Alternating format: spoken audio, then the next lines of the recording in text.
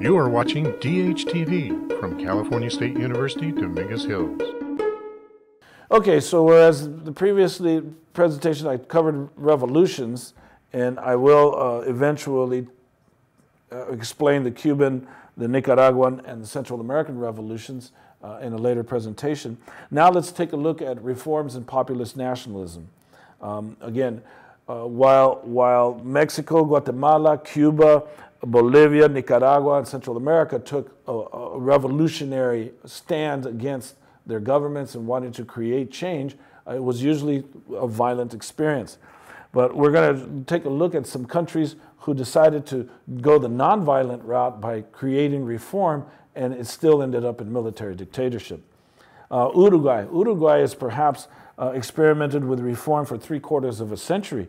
Their constitution of 1917 through 1919 gave power to the middle class. They had direct elections, they had reduced the power of the president, and they created the National Council of Administration to share power with the president with the hope of eliminating dictatorship.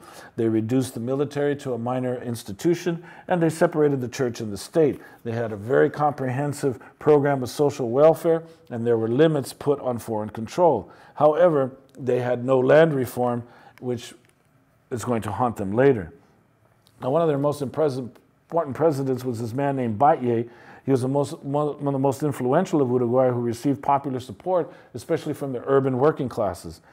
He balanced the nation's budget, he paid foreign creditors, he strengthened the nation's currency, he nationalized the utilities, he created a social welfare program that allowed workers to organize into unions, created minimum wages, an 8-hour day, pensions and holidays, but he never challenged the landed estate. So the consequences and results of that was that a middle-class nation, a democracy was created, but it had a European outlook. With no land reform, it leads to problems because it leads to monocultural production. It created a rural to urban migration. There was a rebellion, a major rebellion by native peoples that lasted close to 10 years, 9 years. They went land reform and nationalization of natural resources so that the military eventually by 1974 is going to take over. The upper middle classes are going to call in the military stops any further reforms, and Uruguay is changed over to military rule, authoritarian rule. Now let's go to Chile. Chile experimented with reform between 1957 to 1973. The Christian Democrats won the election from 1957 to 1970. They were primarily a middle-class constituency. There was a reformation of social service section and introduction to labor codes. It was a middle-class oriented democracy. Eduardo Frei expanded suffrage, no land reform. It leads to agricultural decline and urban population increase. There's the formation of farm worker unions. There's revolutionary rhetoric under Eduardo Frei, but little change. And so what's going to happen is it's going to lead to another radical president coming into power. His name is Salvador Allende, who was part of the Unidad Popular. He implemented social reform through democratic means.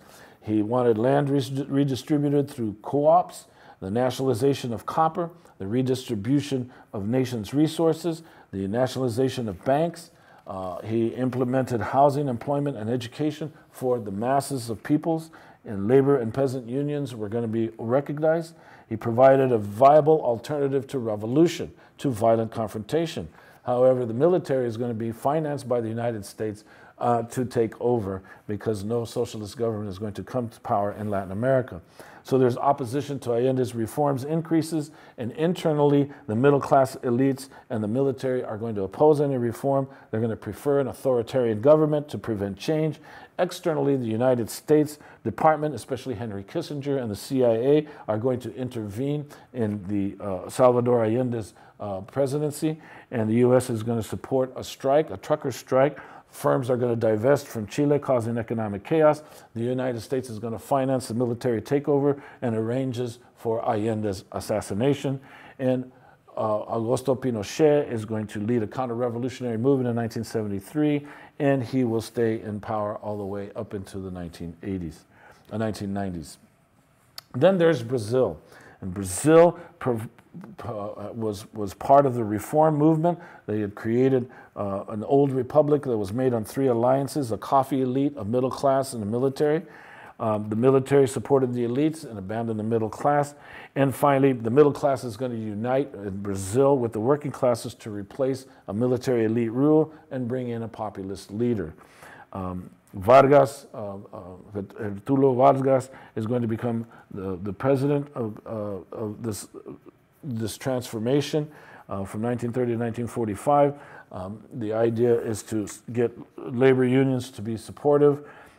He will introduce social legislation, and again, we're talking about Brazil, not Chile. There's going to be turmoil that leads to democracy from 1946 to 1964. There's a creation of political parties in Brazil, the nationalization of resources. A labor leader is going to be elected in 1961. His name is Goulart.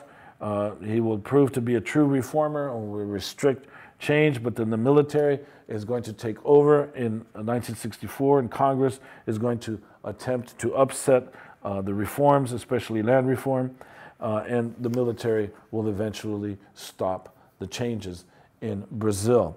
So that is Brazil. Reform ended with military dictatorship in 1964. Then there's Argentina, and most everybody knows about Argentina simply because of the different films that have been made about the populist leader named Perón and his wife Evita.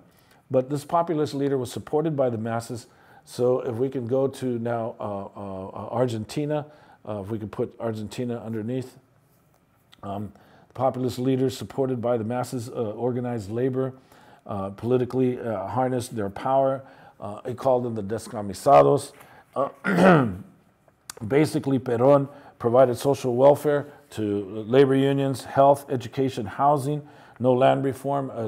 Again, no land reform created an inefficient agriculture. He was most popular because of his wife, Evita, because she created a women's suffrage movement, created social aid foundations. The labor movement loved her. But the military is going to take over. And the military will worsen its economic problems, and a democracy is going to have to be challenged. A democracy is going to come in to challenge the military leadership, of which you will be reading in the book. You are watching DHTV from California State University, Dominguez Hills.